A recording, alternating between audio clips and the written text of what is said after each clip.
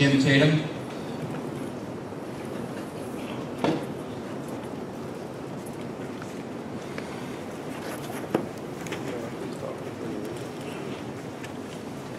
Mr. McCollum, representatives of the Commission, my name is Jim Tatum, J-I-M-T-A-T-U-M.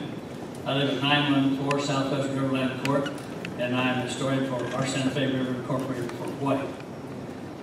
Thank you for giving me the opportunity to voice my opinion tonight. And my opinion is that this pipeline about to be authorized and realized is not necessary, is not safe, and is not wanted. The pipeline is not necessary because the current pipes, one of which the southeast supply header system was just completed 5 years ago, and these are not running near the capacity. Electricity demand peaked in 2007 and has declined since then. Logic would dictate that this pipe is wanted, needed, destined not to fulfill the need for power to South Florida, but to carry gas to Florida to export on the world market. The USA has a surplus of oil and gas at this time, and the infrastructure and permits are in order for this gas to be exported. Sabal Trail may have no plans to export, but they can sell it and the buyer can export. The report, EIS report says, I quote, constructing and operating Sabal Trail project in South Georgia and North Florida could induce sinkhole development, alter spring characteristics, and impact local groundwater flow and quality. Page 4. Yes, I agree, it certainly could. If it does, what would Sabal Trail and FERC do then? The pipeline is not safe for people, nor springs, nor rivers, nor wildlife.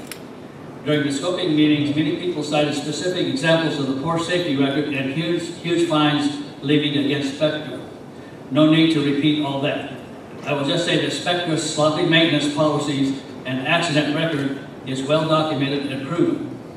The fact that this company has an abysmal accident record is even more meaningful when we consider that local emergency responders headquartered in small towns in rural North Florida are not equipped for a pipeline disaster.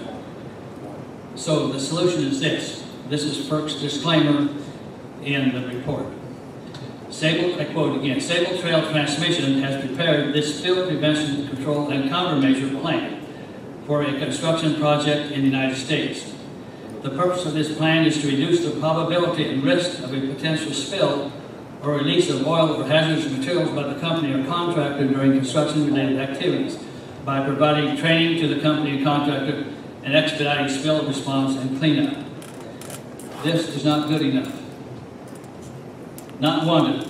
The pipeline is not wanted. FERC received over 1,000 letters and 410 form letters from 300 individuals and affected landowners and 199 oral comments at the scoping meetings. The study does not break these down to favorable and unfavorable, but the huge preponderance is unfavorable. Thank you. Thank you, sir. Our third speaker.